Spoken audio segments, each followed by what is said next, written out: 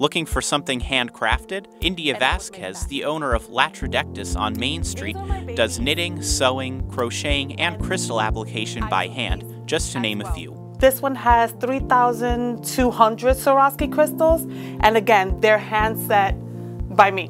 Her store, which gets its name from the scientific term for the black widow spider, has been open 7 months. Her journey into the world of fashion began in Brooklyn at age 19 to support herself and her son. She then launched her first fashion line and eventually a store. In addition to owning the store, Vazquez has a full-time job. However, she shared with us that her favorite time of day is when she can come into her shop and create. The only time that I feel complete is when I come into my store or I sit down in a sewing machine and sew something. The first store she opened was in East Rutherford, New Jersey.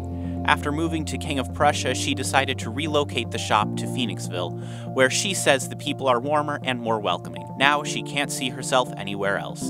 For Voxy Pop, I'm Jesse Sturge.